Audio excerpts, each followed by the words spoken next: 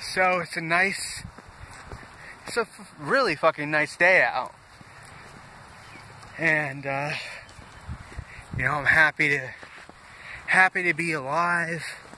Happy that I haven't killed myself. Happy that I haven't killed other people. It's a good day. Any day that you haven't flipped out and killed yourself and or a whole bunch of other people is a good day. You know? So, you know. But, yeah. So I'm walking to Walmart. And,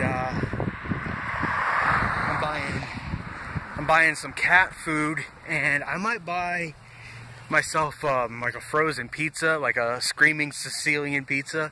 Those are, like, becoming, like, my favorite fucking pizzas right now, because they're, like, there's so much fucking cheese. Like, the cheese ones, there's a lot of fucking cheese on it, and, I found those because of this channel called Review of the Week.